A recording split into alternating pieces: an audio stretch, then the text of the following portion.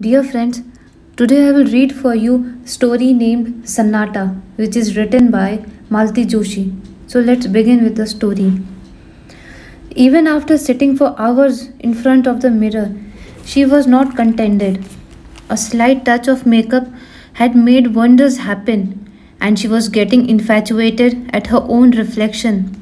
Who will say that she is touching 50? Nothing has changed. With growing age, her face has filled a little. Two, three strands of white hair shine on head, and all these are simply enhancing her beauty. It seems that nowadays her entire day goes into rushing here and there. She can only look into the mirror to put a bindi on her face. Otherwise, there was a time when she would spend hours staring herself in the mirror. During those days, entire college used to talk about her beauty. Her formed rap had binded Girish, and this is the reason she got married in a big house without any dowry. Big house? On remembering this, her heart grew astringent, like something sour has come beneath her teeth. Past days, remembrance has not brought any sweet memories. Instead, many tingling memories came up in her mind. She got up with a jerk and stood in front of the wardrobe. She did not intend to ruin her mood with any such rubbish thoughts. It was really difficult to choose a sari. She overlooked her daily wear sari, as she was really bored of wearing them for ages. There were few saris that were purchased specially for the occasions, but every cloth does not fit for every occasion. She had to find a sari which is as per the occasion and maintains her simple sober image. After looking in her collection, Uttara missed her daughter Nishi badly. Had she been here, Uttara did not have to think so much. She would have arranged a beautiful sari for her along with matching purse, sari and bangles. It would have never been possible in Nishi's presence that her mother leave the house in a bad state. Not only clothes, Nishi took charge of all the problems of house. One can relax completely after assigning a duty to Nishi. With her presence, the house also remained active and chirpy, unlike now, separated into islands. When Uttara completed her PhD, Nishi would have hardly been 16-year-old. Staff members were asking for party. She thought she would give them a treat in the canteen itself. But Nishi got stuck and said, "Why in college, mommy? Don't you have a home?" She made all the arrangements single-handedly. Food was prepared by caterers, but plates, spoon, napkins, ice, and pan, etc. was arranged so nicely that everyone was astonished. People were again asking for party, but this time Uttara did not have any energy. Although Ashu is present in the house, but "Ashu," she called, but there was no response from her, as she knew. These days, Ashu was busy roaming around her father. When Nishi was there, Ashu used to roam around her. With Nishi's marriage, both the girls went out of her hand. She shouted again, but a little rudely, "Ashu!" "What is it, mummy?" Ashu stood before her like a statue. On hearing her accent, Uttara got angry and asked her rudely, "Why are you not ready yet? We have to go." "Where?" "Oh, yes, today is your function, right?" "Oh, but sorry, mummy, I cannot come along with you." "Why?" asked Uttara. "Papa is not well. He's having fever." "Anything new in this?" "Nothing new, but I cannot leave him like this." "Mahadev can sit with him like for 2 hours." "Yes, he can sit, but mummy, there will be literary talks and I will not be able to understand anything. I will get bored." "Okay, fine," said Uttara, finishing up the topic. Ashu was waiting for the answer. She immediately turned and moved. Uttara kept watching her for long. These days, Ashu was developing her mother's nature, but far away from her heart. Nishi, on the other hand, was just like her father, but she was her mummy's daughter since small. From last few years, she had become more of a friend. Uttara can talk to her openly on anything, and Nishi would console her like an elder sister and make her more patient. Sometimes she would fight with her father for Uttara. Girls change so much after marriage. All the love and compassion gets lost after marriage. Now Nikhil and Mantu are her world. Mummy, Ashu appeared again in front of her mother. They all have arrived.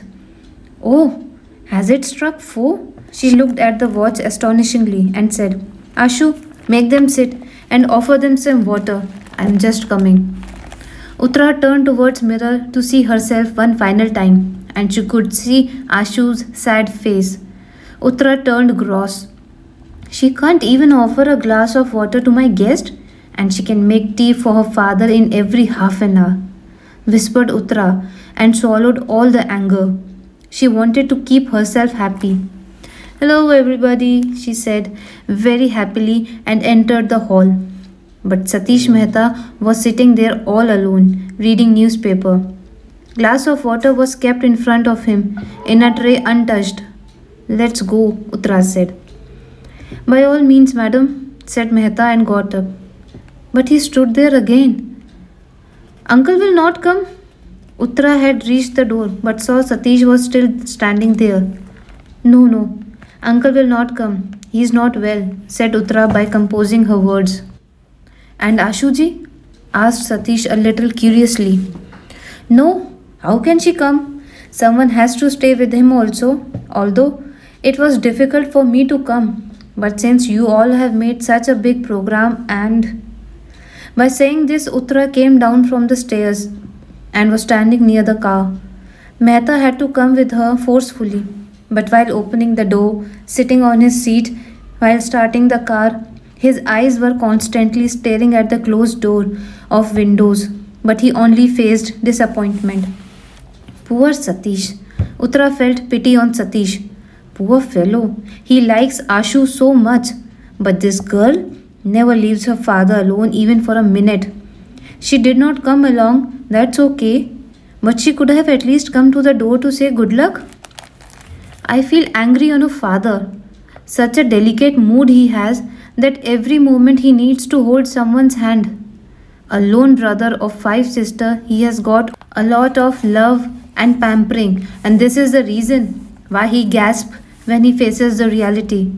The sickness of which Ashu is making a mountain, Nishi knew it's her nerve. She used to say, it is nothing, mummy, simply job sickness. It is like running away from the responsibilities. Make him free from all the responsibility and then see him. Nothing will happen. And she was absolutely right. Whether it was filling of electricity bill or house tax, children's admission, or to bring wheat from the hometown, Grish would get fever from the mere imagination. If not fever, then either his back would get stiff or his head would hurt. He never ever supported even during the children's sickness. At the time of Nishi's engagement, he was even admitted in the hospital all the time. Nishi's grandmother would put the entire home on head during Grish's sickness. In her screaming and process of utter nuisance, the main objective would get lost. She used to curse Uttara by saying, a single man would not be able to carry so much responsibility. Had you given birth to a boy? She used to taunt in such a manner as if there was a boy, then he would have jumped out of the cradle to help his ailing father. After his mother's demise, Grish was very heartbroken. He tried to lean on Uttara's shoulder. But how can Uttara serve Girish in that sincere manner? When could she do? She had to look after the kids. Her job is no more a pleasure for her. It is more of an added responsibility now. This big house was a mere fake show. A nameplate of law firm has been displayed so that no one could say that Girish is a lazy fellow and lives on his wife's earning. Rest only Uttara know or her God knows. After facing disappointment from his wife, he took hold of his daughter, Ashu. He is not realizing that he is spoiling his daughter's life. Don't know how come. She has got the feeling that her father would get all alone after her marriage. Is loneliness so horrible?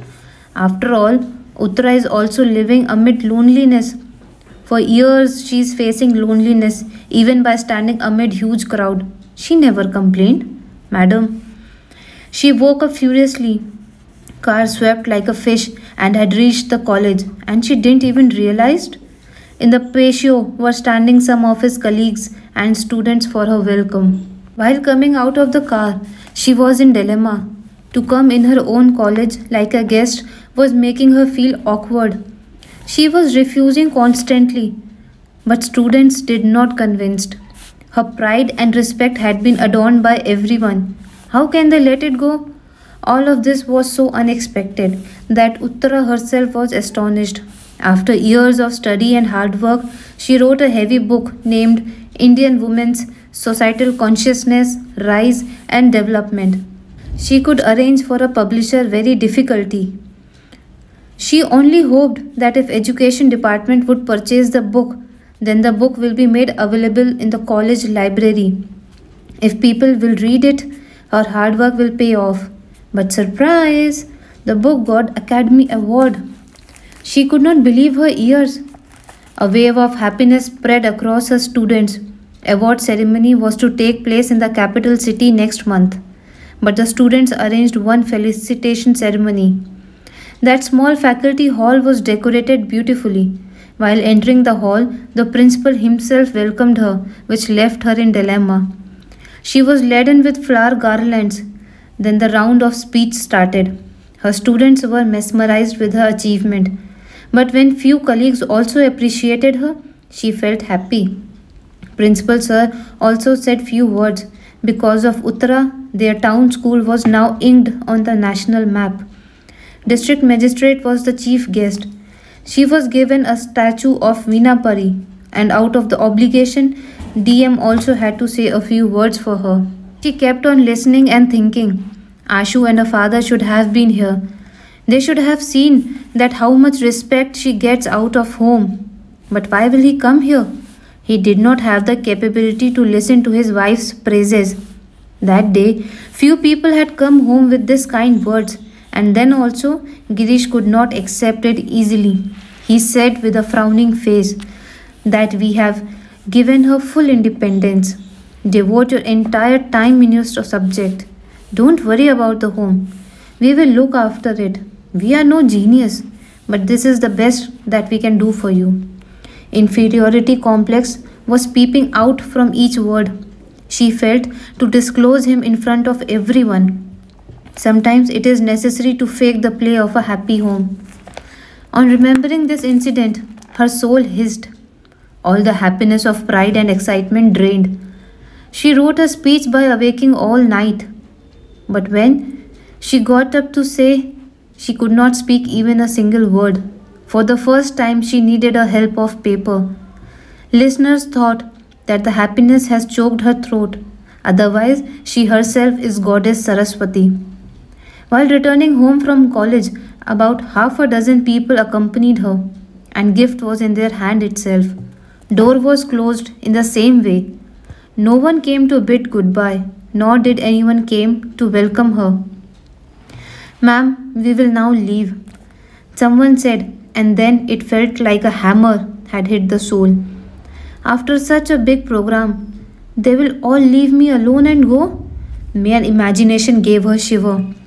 How can you go like this? She said. Please have a cup of coffee. And she rang the doorbell. With her bell, the silence of the house was broken. So friends, this is the end of the story. Please stay tuned for the next story. You can also listen to the Hindi translation of this story on my another channel, and you can find the link in the description box. Thank you.